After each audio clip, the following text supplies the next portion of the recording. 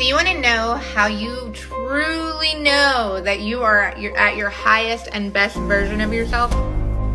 I'm not talking about like you listened to some Tony Robbins this morning and now you feel like you can conquer the world. Not saying that you can't, but that's just motivation and that comes and goes. When you are truly growing into the highest and best version of yourself, it's actually kind of really sad. Because unfortunately, you realize that loving something or someone or some places is not enough of a reason to stick around, and they're not always what's best for you. And that realization can be very painful, not just for them, but for you too. It's okay to reminisce on your old life, but remember that the new version of yourself, who you are today, they have shit to do. You have lives to change, so let's go.